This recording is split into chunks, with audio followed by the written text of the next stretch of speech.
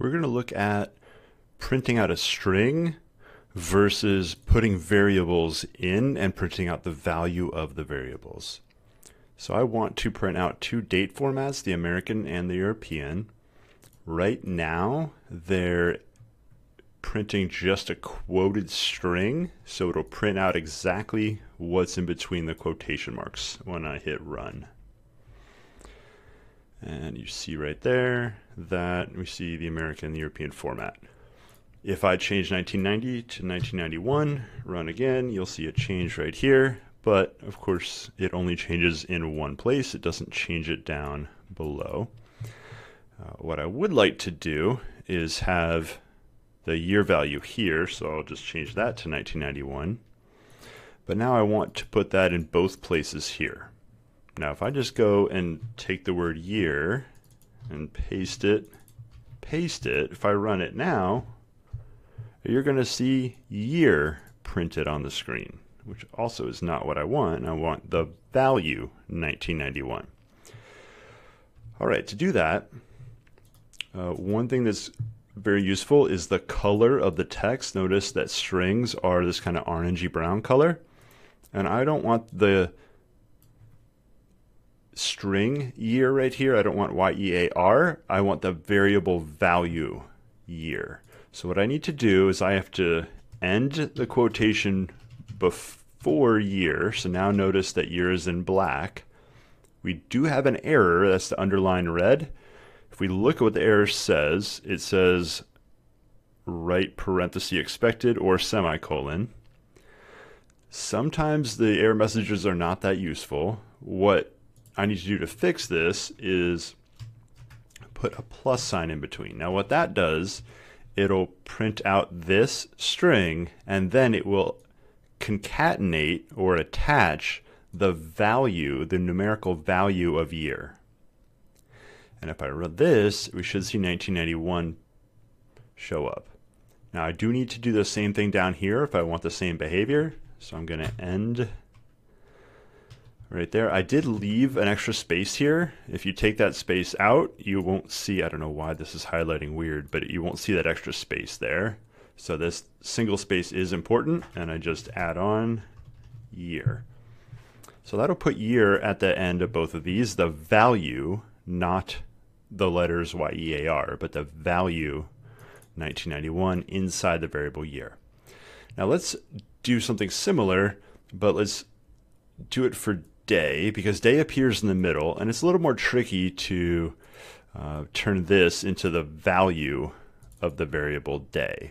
So I could just go to, just put day and day, but as you probably guess, this will print out day and day, not Sunday.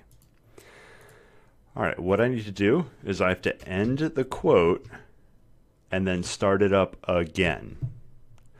Now, one thing that's a little funky, if you notice, well, I press quote once, but now there's two quotes, and if I press delete, it'll delete both quotes at the same time. So this is a little bit annoying. If you want to delete one of the quotes, you have to move the cursor to the right and then delete. So now I have a string to the left of day, a string to the right of day. In between strings and variables, you need a plus symbol. And so I need to put a plus symbol here and a plus symbol here. I better make the font a little smaller. Now I'm going to do the same thing down here. There's a few ways to do this. If you go quote like that, now I can go plus day plus. If you did happen to spell the variable wrong, NetBeans will let you know. It'll underline just that in red and say, what in the world is this Daewoo? So delete that. If you ever put your cursor on any variable, either when you're declaring it or when you're using it, notice it highlights every occurrence of that variable in this kind of yellowy brown color here. And same thing happens when I move the cursor to day. It'll highlight both occurrences of day and the declaration. And if I had it in other places, it would also highlight it there. All right, let's go ahead and run it. So now you see Sunday, Sunday, and I could change this to any other day, Monday, I can't put any value I want in here. All right, I like puppies, so let's go ahead and do that. Of course, it doesn't make sense when you read on the screen, but you can put anything you want inside of a string. Let's leave it as a weekday. You can do the same thing with date. That's the numerical date right here. So you can do the same thing with that and the same thing with the month. You will need to do the same strategy I did where before I wanted to replace Sunday. So you have to put a quote before and after what you want to replace. It will add an extra quote sometimes.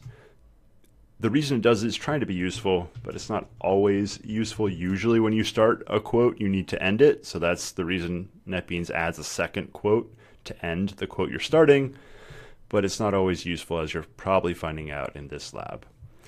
Okay, so I hope that helps. Of course, what in the world is Sunday? I call the variable day. So that's why it's in red. Do that, there we go.